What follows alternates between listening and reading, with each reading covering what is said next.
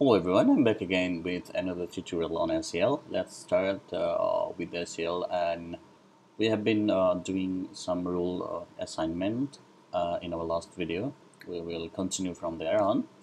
And if you guys have not subscribed yet, please go ahead and subscribe this channel and like this video. Okay, so let's get started with our projects and see what you can do today. Does that matter? Okay, perfect. We are logged in now. We have assigned rule. You see, we have an assigned rule system here. So let's go ahead and by default, we will have assigned rule. So it's really important video. I hope you guys can understand it. Okay, so we have assigned rule here. We have a select option for the rules. Okay, so for the time being, what we have to do is we have to make a selected, okay, rule.rule id. So what we are going to do, we are going to have assign the first of the rule id. Okay, so from here we are getting the rules. So what I will be doing is that I will assign this data dot rule id, and we are going to assign the first rule. So rest data and 0, and then we can say rule id. So we will get an error in case if we don't have any data. So let's go ahead and check the length first. So and then actually in case never ever access any index like this directly, because you will get an error no matter what programming language you use. So always you need to do a check whether you have the length of this array or not. Okay, so let's go ahead and check this out.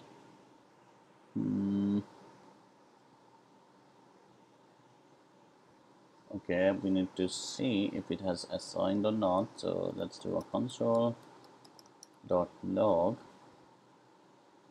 this dot data dot rule id.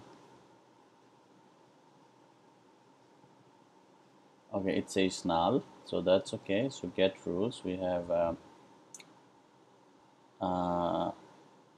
okay, so it's not rule id, it's actually id instead of rule id. So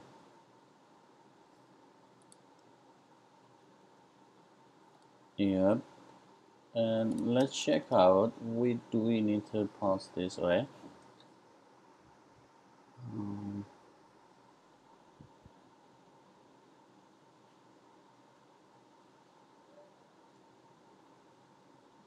Yeah, so we don't need something like this. We can call it just id, and the key value for here we can call it as id as well. So everything here is just IDs. Okay, now let's refresh this page again. The thing I'm looking at should be currently the first rule. So what is the first rule here? The first rule is admin. So the ID 1 should be there. So this is what I'm trying to do. Restore data.length. So it should, okay. I have changed the ID here, so it should be just ID now. So I should see admin here. Perfect. So I can see the admin here by default. So that's awesome.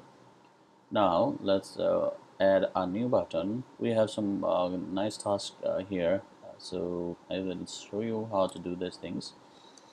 So div, let's plus let's call it, I don't know what name I gave.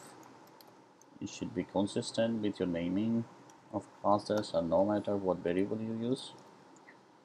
Button type maybe primary, and then assign.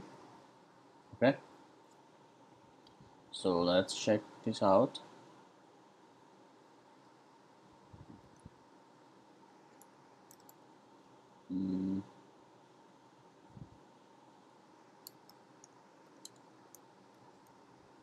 Text align center.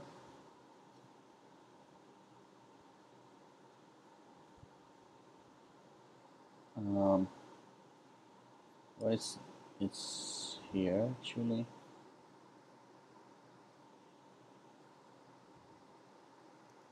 We cancel. Let's see, mousing 0. No, it doesn't work. Uh, okay, let's keep it this way instead, and give a margin top of 10 pixel only. Okay, never mind for that. So we have, or we can have it here. Okay, it doesn't really matter. Let's have something here. Is sending. I mean, sending is something like just a boolean. We should show some loading. So we can say sending to the server or not. So let's say sending to the server is false. You can name this variable the way you want. So I will say loading will be true when is sending is true, and the button should be disabled when we send sending. We can change the text however we want, but I'm not doing it now. You can do so, and then we can do a click, assign rules. Okay, so let's go ahead and have a one more method. So assign, and then what I'm going to do is you see we have there's resources. So what I can do is I can show you something very nice. Is that okay? This dot resources. So you will be able to see all of the permission that have been given. Okay. So if I click it on here, okay, and then click here, you will see I have all this permission here. I can see, okay, my resource name is tag and my page name is tag. So yeah, here if we go to that, let me do one more thing, assign. So if we see the fifth item, this one, resource name is assign rule. Okay, resource name is assign rule, and then the page name is actually this has to be same as the page name. Okay, because we will check dynamically whether you can go to this page or not. So this name is really important, and then we can see the permission we have given only the read and write permission. So you can write, you can read. So this is the way I can actually track all of this information very nicely. So that's really awesome. Now let's update this information smoothly. What you can do is you can stringify this information so that you can actually uh, make it nice. I mean, you can compress it. So let's stringify this information before we actually uh, input this data into our database. Okay, it will be plain text, right? So yeah, you can do this as a JSON as well. It's completely up to you, but it's a good thing to do in a stringify. So this dot resources. Okay, now what I am going to do is that I will call my server as avoid this dot call API, and then what I can do is I can call my server, and I can call assign rules, and the method can be actually post. The first one is the method, and in the next one we can see okay what we have. If we go to our role table, we will see permission. So what I have to do is that I can say okay, permission is this dot, okay, permission is data. Okay, permission is this data that we have taken all of these array items and stringified them, and then we are pressing that. Okay, so that's simple.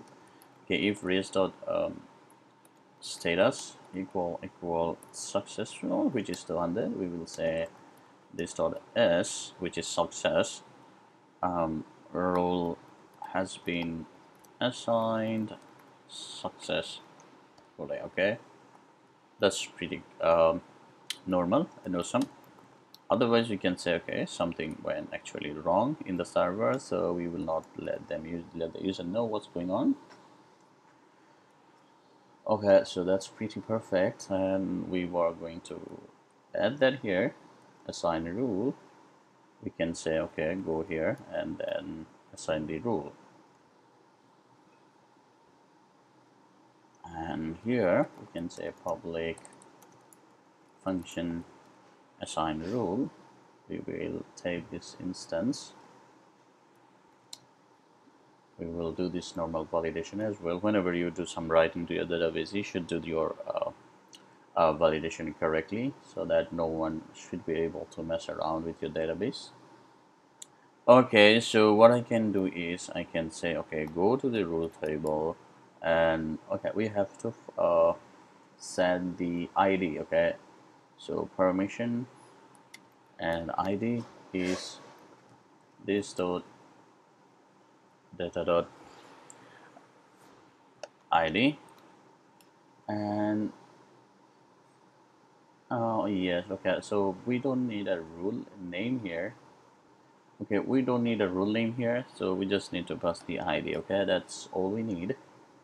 And then you can say, okay, our ID is also recovered rule, and then we can start, okay, give me the rule row where ID is equal request dot ID, and then simply update my permission. So update method takes an array, and we can say update my permission to this permission.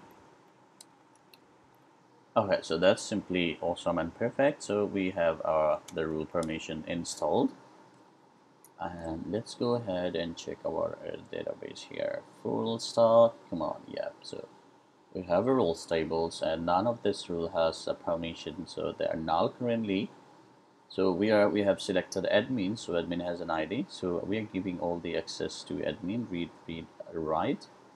So all of these access we are giving. So let's refresh this page and try again.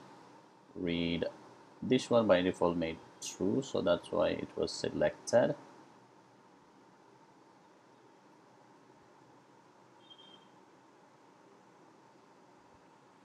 Okay, yeah, we should have an option that says, okay, make all of them true, but never mind for that. So assign this rule. So rule has been assigned successfully, 1. So if I come here, I should be able to see the rules in the text field as a JSON stringify text.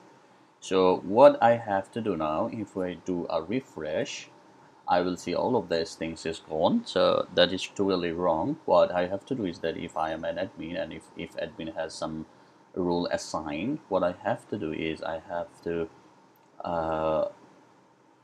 I have to update these things. Okay, so let's go ahead and take that. So what I have to do is if we have a rules length, then we can check another condition. Okay, if we have permission as well. Okay, so if we check, we will check if we have a permission null or not. So yeah, we will check if rest dot data 0 dot permission. If we have the permission, then we will say, okay, this dot resources, update my resources to um,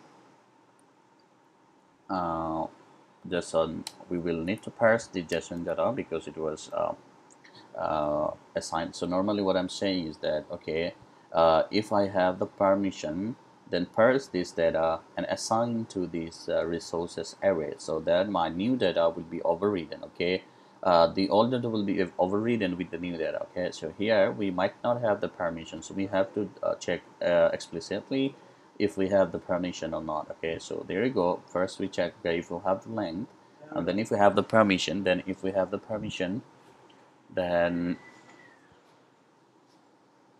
if we have the permission, then we will actually assign that permission and override that. Okay, so that's simple, right? So let's go ahead and do these things.